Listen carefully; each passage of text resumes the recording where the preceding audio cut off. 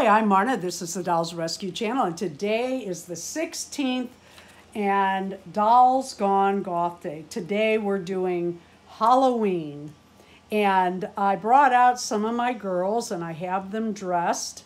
Brought out two girls you don't normally see in Dolls Gone Goth. One is a Polly Pocket.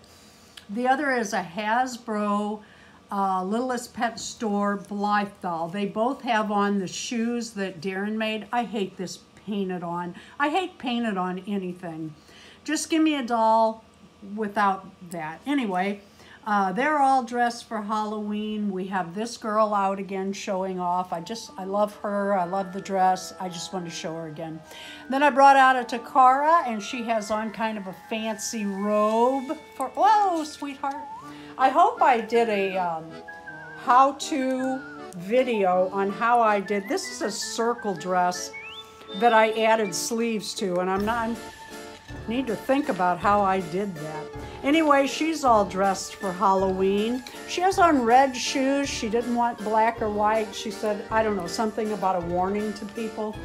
And then we have Gothea, my little Dolls Gone Goth doll.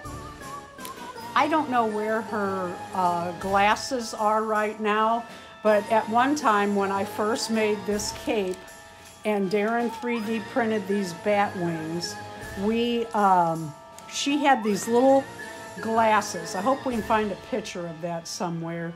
And she looked like Ozzy Osbourne. It was just hilarious. I love this little cape. It's lace over some red fabric. Love, love, love these wings that Darren makes, these bat wings.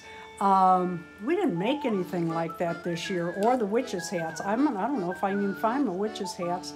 We've been too busy to print more. But this is our Halloween for Dolls Gone Goth. I can't wait to see yours. If you have done the Dolls Gone Goth challenge with Dory, Dollies, and I, if you would leave that in the comments so that we can come by and see your Halloween costumes too. We would love that. It is so much fun to put these challenges out and see what everyone does. Thank you for participating. Thank you for watching. Please leave a like, a comment, and subscribe.